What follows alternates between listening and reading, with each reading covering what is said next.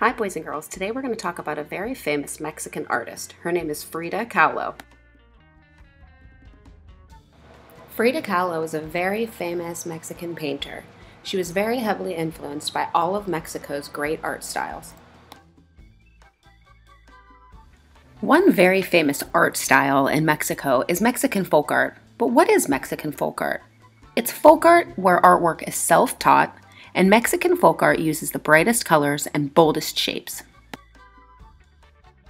Which leads us into our next project, a Mexican folk art bird drawing.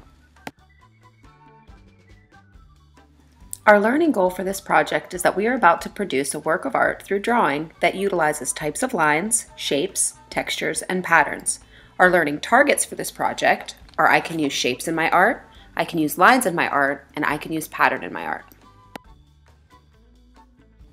A lot of the materials you'll need for this project are optional. You will need something to draw on, like a piece of paper or a brown paper bag.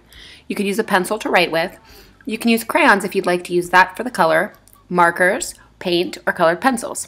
You get to choose what you want for the color, and if you don't have anything and you only have a pencil and a piece of paper, you can just use that. That's fine. In just a moment, we're going to do an how to draw a Mexican folk art bird step by step together. But if you would rather, you can find these directions under the Files tab and they will be uploaded into there. So if you would rather look at them on the computer, if that makes it easier to follow along, or you can print it out and follow along using this paper. All right, let's get started. All right, welcome back boys and girls. So today we're going to do our drawing of our folk art bird. And remember, we're going to keep in mind that we're going to be using shapes, lines, and patterns when we do our drawing. And first, you want to make sure that your paper is vertical in front of you. Remember, that's a long way up and down, and that is hamburger style. So the first thing we want to do is make sure our paper is vertical in front of us. And if you're using something else, just make sure that it's a little longer going up and down. All right, and our first step, so step one of our bird, is we're going to first draw our first shape, which is the body of the bird, and it's going to be similar to a triangle. So the first thing you want to do is you want to draw the body. And we're going to draw it in a triangular shape. And I'm just using a Sharpie so it's easier for you to see. I would prefer you use a pencil if you have one, just in case you make a mistake, if you need to go back and you need to erase your mistake. So that's step one, and we're going to draw a big triangle in the middle of our page, as close to the middle as you can. And our step two is we're going to add our wings, and we're going to be using a curved line to do so. So we want to start right around here, and we're going to make a curved line that goes out and then in. And on the other side, out and then in. So that's step two.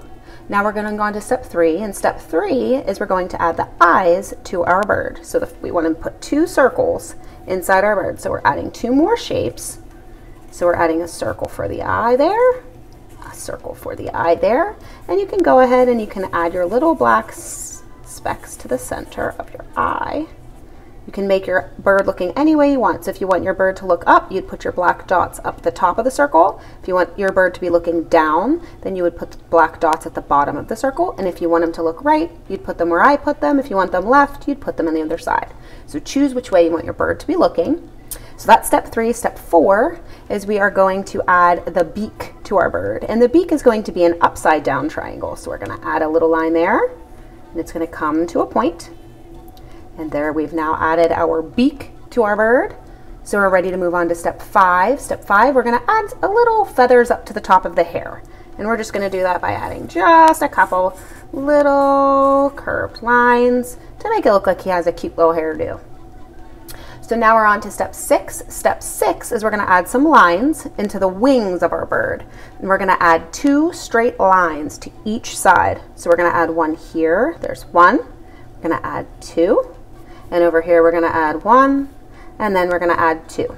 So now we have two lines inside the wings of our bird. So now we're ready for step seven.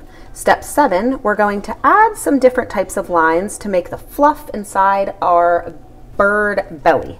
And we are going to do that by using these, are called scalloped lines. And we're going to add some scalloped lines into the bird's belly, just to give it a little fluff to make it look like those are where the feathers might be for our bird. So now we're ready for step number 8. In step number 8, we're going to add the beginning of what's going to be our nest that our bird is going to sit on. So we're going to start right about here, and we're going to come over right about here. So right now, I want you to make a little mark here and make a little mark here, and that's going to help us to know where we need to wrap around and then come back. So we're going to start at this one, and we're going to take it and we're going to go around, around, around, and then we're going to come back up and we're going to go right to where we made that little mark. So we've got our nice little nest ready to go. And for our last step, we're going to add some extra details. You can get creative with these details. You don't have to do exactly what I'm doing, but one thing I do want you to do similar with me is I want you to make the little lines right here that go around your nest, because we all want it to look like it is a nest. So we're just going to add a bunch of little straight lines to give it a little texture, because we are adding some texture.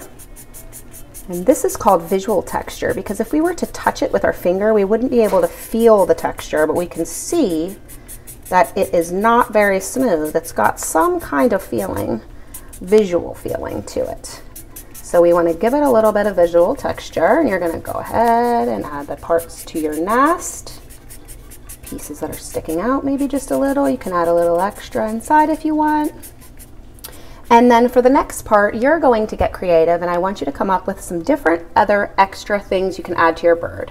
I'm going to go ahead, I'm going to add little circles to the cheeks. I'm also going to add a line that starts here, stops at the bird, and comes out on the other side to make it look like our bird is sitting on something and not like he's floating up in the air. So I'm going to start here, I'm going to go there, I'm going to stop right at the bird, follow with my finger to see where we think it might come out. Comes right around here, and I'm going to go the whole entire way over to the edge. Now it looks like my bird is sitting on a piece of paper, so we've planted him down. And I'm going to go ahead, I'm going to add a couple more little details, because remember, we're making him look like he's a folk art bird, and folk art uses those bright colors and extra designs and shapes. So you can go ahead, and I want you to add some extra details. If you want to put some stuff in the background, you can put some stuff in the background. If you want to add clouds or you want to add a sun, you can go ahead and add any other details. And because we're focusing on this being a drawing, you don't have to add color if you don't want to. But if you'd like to add color, you can use anything that you have to produce color to add to your folk art bird. All right, I hope you had fun.